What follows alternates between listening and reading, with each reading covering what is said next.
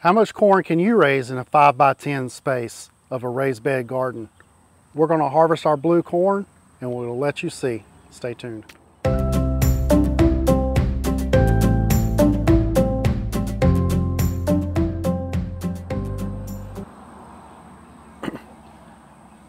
We wanted to start grinding corn to make our own flour, grits, and cornmeal. So we decided to go with a healthier version of corn, and we wanted to try blue corn. So I went to Hoss Tools and I selected Ohio blue corn. And I'm really shocked at how well this corn actually did. If you look in here, I planted this corn about 8 inches apart. I've got 3 rows in here. So we have essentially a 30-foot row of corn planted in this 5x10 bed. Now these aren't raised beds. These are just border beds that are on the ground. We planted in the dirt. I've amended my soil right before we planted this corn with some chicken dirt and some organic fertilizer. And then as it was growing, I side dressed along some calcium nitrate. Calcium nitrate is nothing but just pure straight nitrogen fertilizer. Corn is a very nitrogen heavy feeder. So if you're going to grow some corn, you're going to have to feed it something high in nitrogen. If you're organic, you're going to look at something strong like a chicken manure. We amended this bed with chicken manure before we planted out. But we're out here today to harvest this corn, and we're going to see how much corn we got out of this. So I'm just going to reach in here and grab an ear that I see that's kind of popping out. Now as this corn is ready, you'll see that the husk will start drying. The silks will turn brown. And if you pull this back, look at that, that's nice and pretty. You'll see the corn. Oh, this got some bad spots in it. I'm not surprised by that. We had a lot of bug pressures this year too.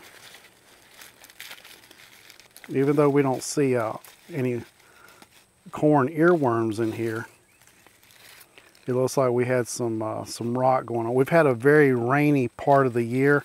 We were 3 weeks without rain, and then all of a sudden when we started getting rain, it rains every other day, and I think it's starting to rot our corn. We're going to have to cut all this rot out of here and then harvest the good kernels.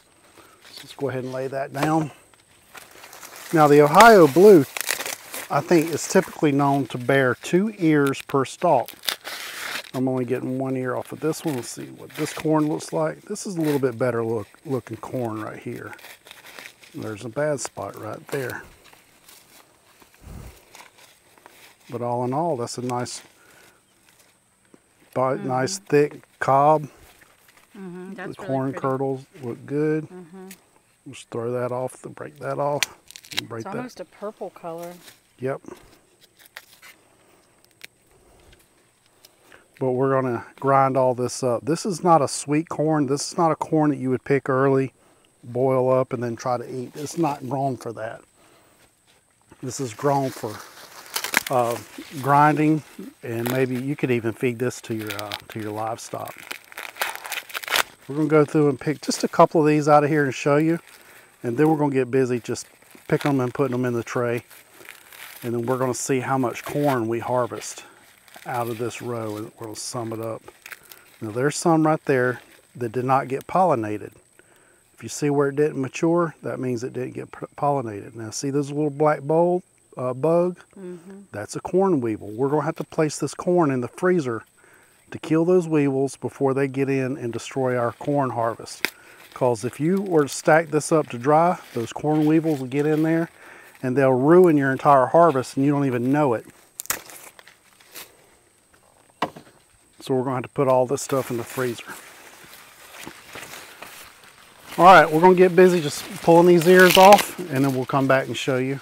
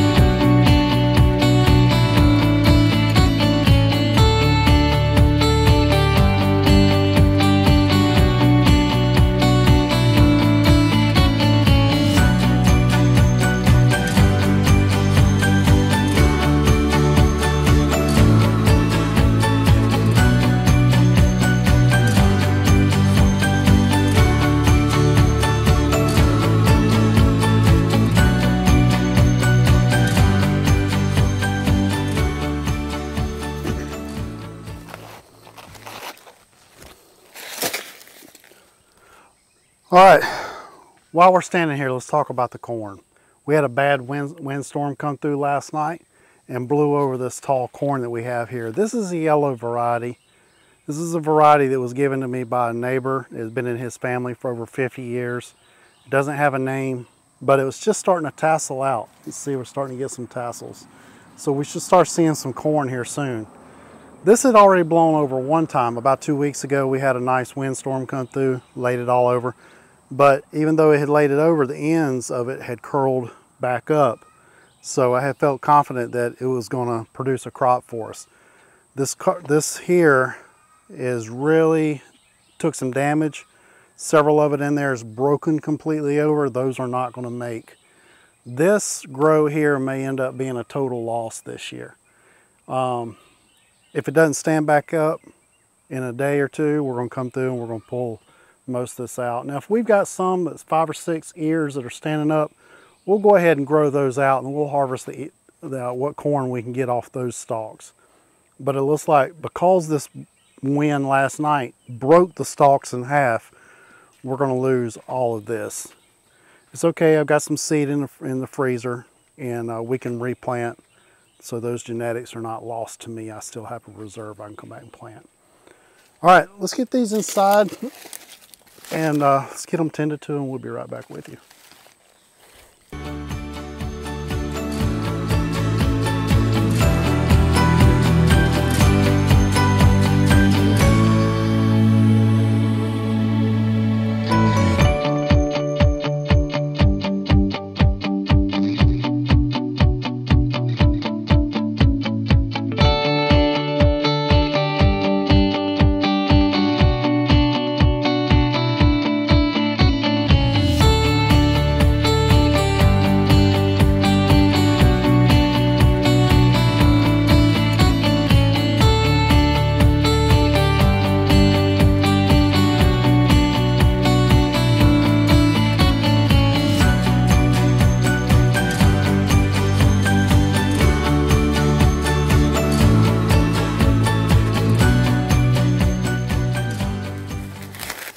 Ooh, look at that. That's a red.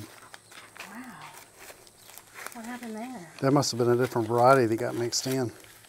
That's really pretty. That's pretty. Yeah. Whatever that is, I want to grow some of that. Yeah, let's grow some of that. Might have to save those seeds to replant and see what we get. And you know what? Look how pretty. I mean, it's beautiful. Wow. It didn't have any boo-boos. You know? Yep.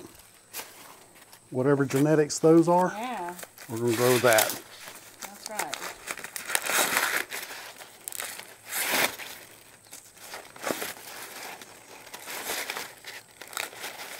Ooh, that's pretty too. That's another one. The red? Yeah.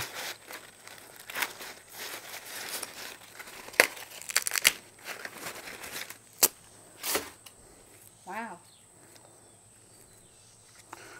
Now, I got these from Hall's Tool. I don't know what genetics the company that they sponsor with or contract out with, what other genetics they're growing. But that's clearly not blue. That's a red. And I have my suspensions, but I can't think of the name of it. Very popular red variety, which I think got just mixed into the seed.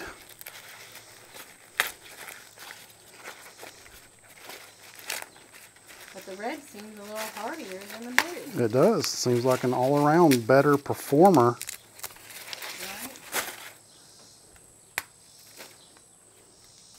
Right?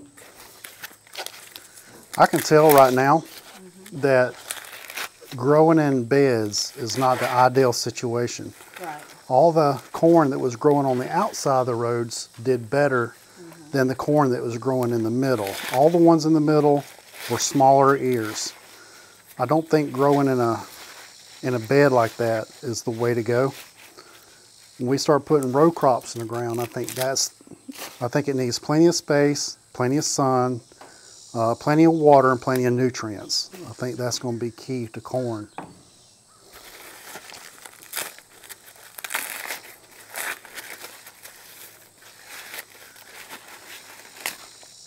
But soon as we get this shucked, we're going to get this into the freezer for a couple hours and let this start freezing. Make sure we kill all those weevils that may be in this, because we're going to be saving some of our best for seed. Now that's pretty. It was a smaller ear. Look how pretty that is. Mm-hmm. Yep.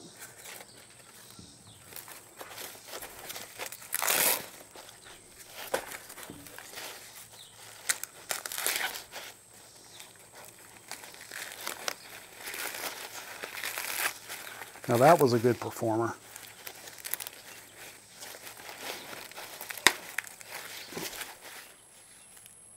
All right, we got it all shucked out, and this is what we ended up with. We ended up with 40 good ears here in the tray. We've got some laid out here. Most of this stuff, as we were picking, I took notice of it. This is stuff that grew in the middle.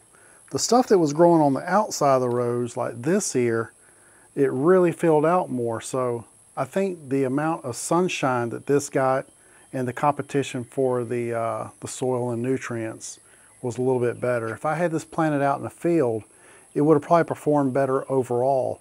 But seeing that it was inside of a square foot area, I think it really competed for the nutrient level. The smaller stuff like this, we're not going to bother with shelling. We're just going to go in there and throw the whole cob to the chickens and then let them have fun playing around and pecking all that off of there. Now, if we were desperate, we could take the good kernels off of here, but we've got enough to get us through with what we're going to use it for. I'm excited to go ahead and get all this shelled off the cob and order a grinder so that we can start grinding out our own flours and cornmeals and corn for our cornbreads and stuff. Now we noticed that we ended up with 3 different varieties right here. If you look how beautiful those colors are right there.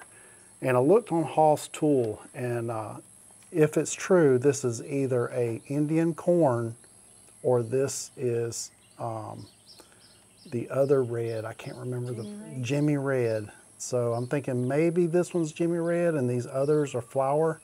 I'm not sure. But either way, we're going to save some seed out of this, and we're going to see how this turns out. I'm kind of excited about being able to come back and replant that.